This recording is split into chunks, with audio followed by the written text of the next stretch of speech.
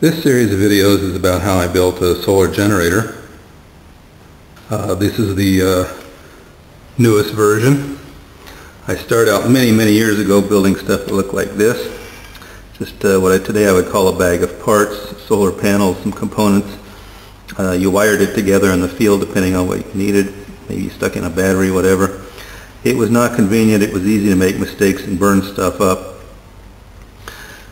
To today's stuff where it's pretty much goof-proof, easy to use, and extremely easy to carry whether you're camping or prepping. I learned a lot of lessons along the way, and I'll try to share those lessons with you. And here are some of the devices I made in between, and some of the controllers that I tested for the last iteration of the device. This is the first video in a four-part series, and I've titled this one 101. We're going to cover the different aspects of building a portable camping system. You can use it for camping, you can use it for bugging out, whatever you need. Power failures, I've used mine for power failures. So these are the system basics. Let's talk about some things I've done that did not work. That's kind of educational because everybody comes up with these same ideas and they say, hey, let me try that.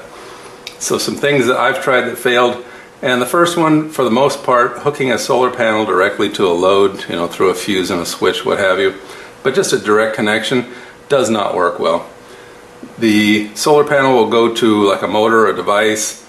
The benefits are it's easy, it's cheap.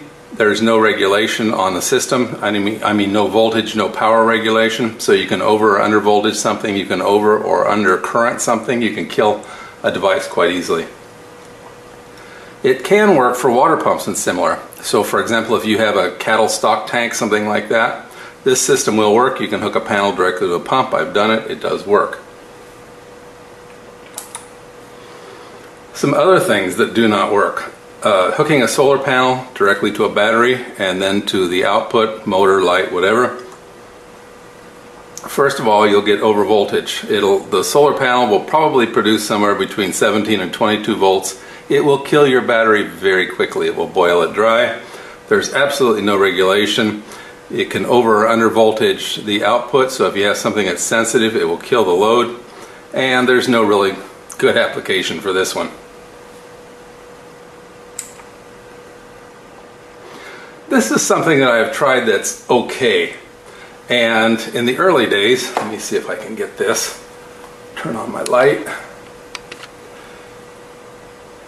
This is just a simple regulator. It prevents over voltage, but it won't prevent under voltage. And this was good for charging a battery, so that would be this box right here. This would be that thing, and it would connect to the battery and then to the load. So that has some limited applications, and that's just solar panel to the regulator, to the battery, and then to your load. It's cheap, it's relatively cheap.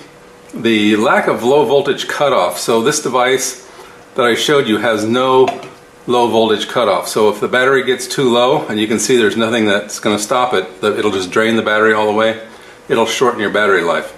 So it's okay for low current applications. I've used it for running handy talkies and little portable radios and such like that.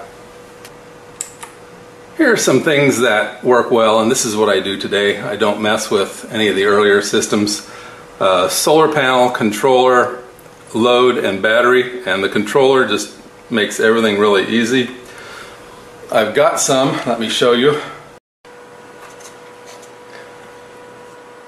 Here are a couple of them I've tried and they work pretty well, and these are very similar. They can come with very basic functions or an unbelievable number of functions. These both have on-off switches here and here for the output. So you have solar panel, controller, battery, and load. It's easy, it's reliable. Yeah, the cost is a little bit higher because you do have to pay for one of these. It has a low voltage cutoff and a high voltage limit. So those are very good things to keep your battery, long life for your battery. And you can use it for every application that I've run across. So a good solar system is going to have four parts. You're going to have the solar panel, you're going to have the output. So that's the stuff you're going to want to drive. It can be lights, tablet, PC, phone, TV, radio, anything like that. You're going to have storage. So these are batteries typically. We're going to talk mostly about sealed lead acid because that's the cheapest. Some people are doing lithium these days. It just takes a little bit different controller, or some controllers can be configured for different batteries. That also works.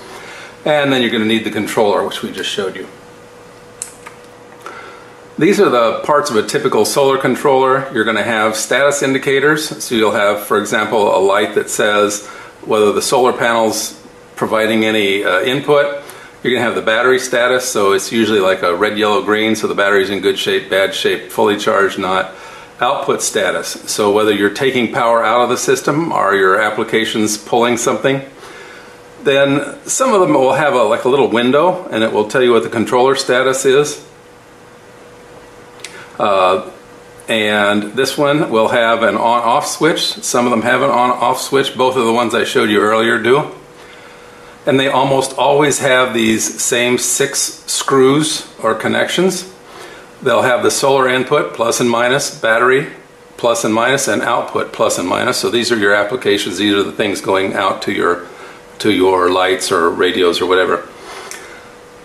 Note that many of these controllers are positive common or positive ground. So you cannot connect the negatives together like you would say on your automobile or something. You cannot do that.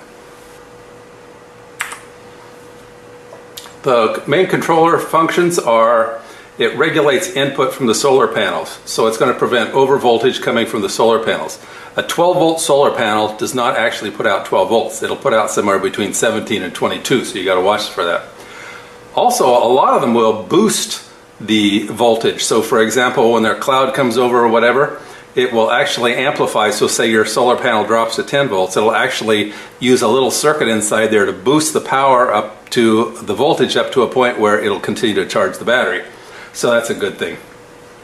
It regulates battery charging. It's going to keep the battery and charge rate appropriate. So gel cell, flooded, all these types of batteries, they have different voltage requirements. Some of the batteries I've used in the past are 13.8 volts, and you need to keep it really close to that, and that's what this controller will do for you. It also regulates the power output. It's going to shut off the output in case the battery falls too low, because if you drain a battery all the way down, it usually kills it. And it's also going to do over amperage shut off. So if you try to pull too much power from the battery, it'll also shut the system off. Here are the connections. We talked about them briefly earlier. We have the solar input, plus and minus. So this is the solar panel. You have the plus coming off there. I show it going through a fuse and a switch. And a quick note here is I've got the switch that connects and disconnects the battery and the solar panel. I've got them connected together, because if you shut off one or the other, but not both at the same time, some of these controllers will do some pretty weird stuff. So I switched mine off both together. So there's a switch, and there's the connections to the controller, and then there's the battery, again fuse, and then switch, and then the negative lead, and then the load. I have the switch and the fuse, and then of course the negative lead. So very simple wiring. This is also an on-off switch. So most controllers have an on-off switch, and if it has it, you may not need this, but in any event, that's there. The next video is going to cover matching the power parts, and it is the trickiest part of putting together one of these solar systems. You need to make sure that all 4 parts of the system are matched well, or it will not work well. The first one is the solar panel, the next one is the output, the next one is the storage, and the fourth one is the controller. And we'll talk about all of those.